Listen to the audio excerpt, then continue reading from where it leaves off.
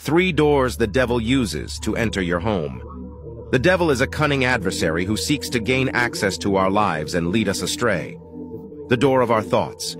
If we allow our minds to dwell on negative thoughts, such as doubt, fear, or anger, we are opening the door to his influence. The devil can use these negative thoughts to tempt us to sin and make us doubt God's love and goodness. The door of our words. If we speak negatively about others, or if we use our words to hurt or offend, we are giving him a foothold in our lives. The devil can use our words to create conflict and division, and to sow seeds of discord and mistrust. The door of our actions.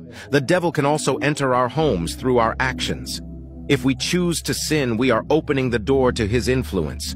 The devil can use our sins to control us and to keep us separated from God.